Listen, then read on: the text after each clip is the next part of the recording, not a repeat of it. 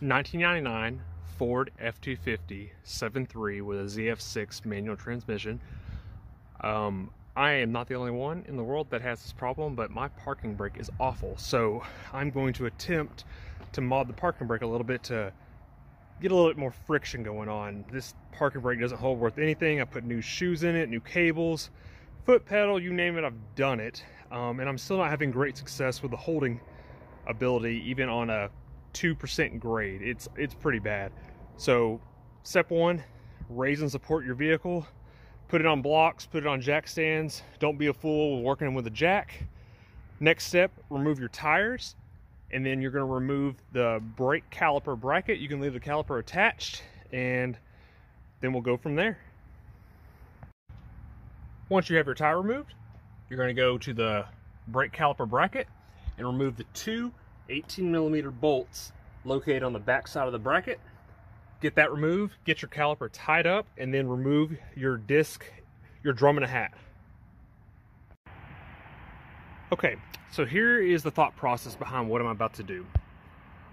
Obviously, when you go and buy aftermarket drum and a hats from, let's say, Advance Auto, Auto Parts store, any choosing, a chain store, the drum, which is where your parking brake rides, is smooth, and according to various resources and some research, I have found that if you buy these from Ford directly, these drums right here come bead blasted, so they're texturized just a little bit, and you break them in during a procedure by the Ford service manual.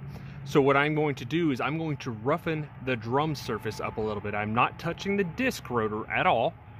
I am touching just right here on the drum surface, and what I'll be using is a deburr, a rasp, whatever you want to call them. I'll attach a picture of the exact one I'm using, but I don't want to take a lot of material off here. I don't want to cause the rotor to become imbalanced by anything. I just want to texturize it because I don't have a bead blaster, I have a sand blaster, and I've tried using that and I did not have much luck on the other side. So this is what I will be using, and I am just going to roughen the surface up, and I will show you after I get a little bit of it done.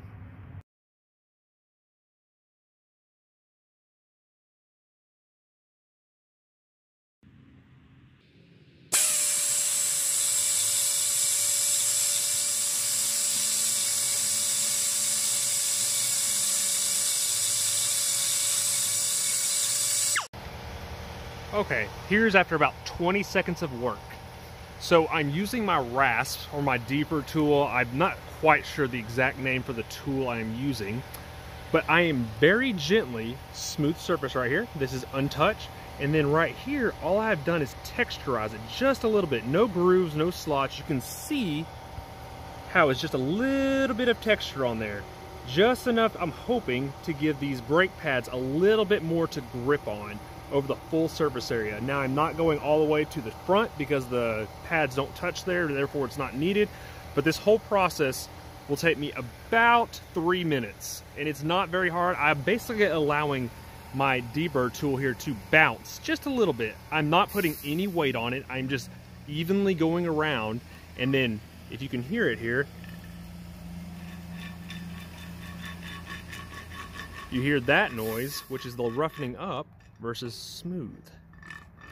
See, there's no noise when I let it slide. Just a little bit of material. We're talking about less than 1 millimeter of material here, so it's just the point of kind of just roughening up the material to hopefully allow more stopping power for this parking brake. Okay, here's my finished result.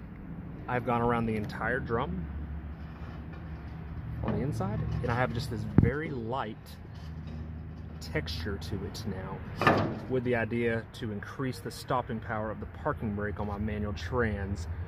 And it feels nice. It doesn't feel jagged anywhere. It just feels like I've just textured it just a little bit to roughen it up. So let's get it installed and go from there.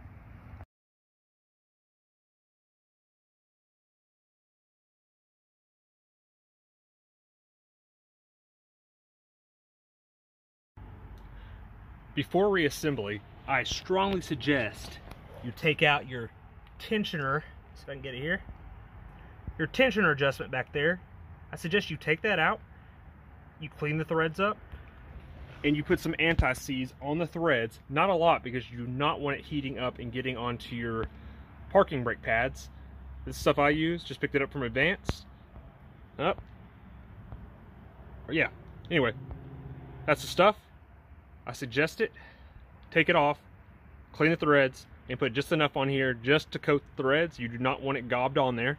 This will help you adjust the parking brake on the next step. To remove the adjustment collar for the parking brake shoes, I first removed this retaining spring located on the bottom side here. It might be difficult to see, I'm on a cell phone. It goes in right here. You'll see it on your truck. If not, you can find another video on this part. I removed that spring right here, and then I took out one of the parking shoe retaining pins, just like you find on any typical drum brake, which was located right there in that hole. The other side looks like this. This just gives me a little bit of free play so I can pull the spring and stuff out. I removed one side, I just chose the back, doesn't matter which one you really choose, and then I spread the shoes to remove this pin, or this collar, sorry. Now I'm going to take this adjustment collar, I'm going to clean it up a little bit, and then I'm going to put some anti-seize on the threads, just so when I go to adjust my parking brake, it makes it just a little easier to adjust, and in the future it will not be seized in there. These things have a tendency to rust, and it almost makes them impossible to adjust. Once you have your adjustment collar for your parking brake shoes all done with anti-seize, I strongly suggest that it makes it a dream to adjust the shoes, because it's not trying to force out of some rust or anything like that. I also apply a very thin line of anti-seize where the drum or the disc in a hat, whatever I called it earlier, meets the axle stub, so that way you don't have to beat it off with a hammer. Hopefully you didn't have to this time, but mine were getting a little stuck, so I went ahead and put some anti-seize on both sides. And now I'm going to install the drum and a hat, and then I'm going to adjust the parking brake. Once you have successfully reinstalled all the components, that be the drum and hat assembly, your caliper, bracket, all that, once that's installed, the next step to do is to adjust the parking brake shoes. You do that by accessing this rear hole here. You're going to take off this little cover. It is right there.